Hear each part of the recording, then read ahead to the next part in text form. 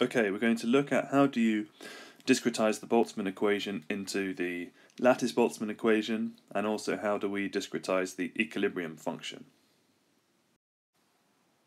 First, we note that the Boltzmann equation is formulated in terms of the continuous particle velocity. Here, before it's discretized, so this is a continuous particle velocity. This is the rate of change of the population function f with time and the evolution of that function f in space. And on the right hand side you have the collision function, which at this stage is just left as omega as a function of f. We define the BGK collision operator as the difference between the population function and its equilibrium value, f equilibrium, divided by the timescale tau. And the equilibrium function is defined using the Maxwell-Boltzmann distribution function in its exact form as given here.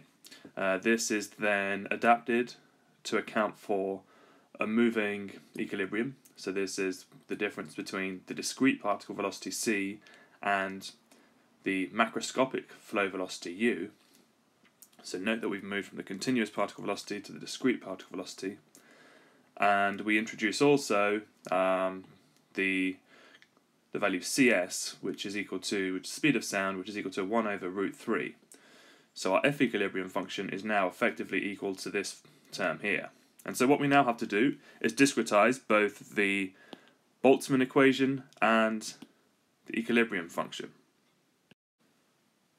Starting with the Boltzmann equation, we discretize this as follows. And we have our distribution function f at the next time step t plus delta t is equal to our distribution function at the current time step.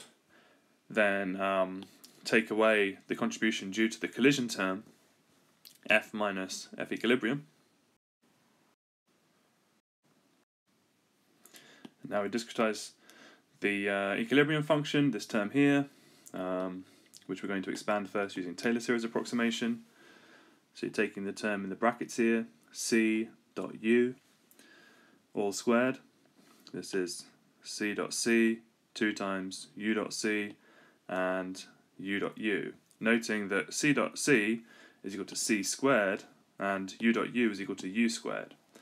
So this can be further simplified by noting that there are constant values we're taking outside the brackets, and another term here which needs to be expanded using the Taylor series approximation.